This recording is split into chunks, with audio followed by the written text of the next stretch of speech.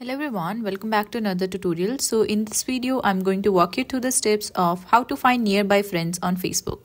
So first of all, open up your Facebook application. Then click on the profile icon on the top right side of the screen, right below Messenger's icon. Here, you need to scroll down a bit and click on the See More option right below Events. You can see that Nearby Friends option is not available here. So we will go back and then click on the search bar on the right corner, and you can search for the friend that you want to find. But if you're still not able to find the friend, then right below the search bar, you will find some options. So you need to drag them to left and click on the Places option.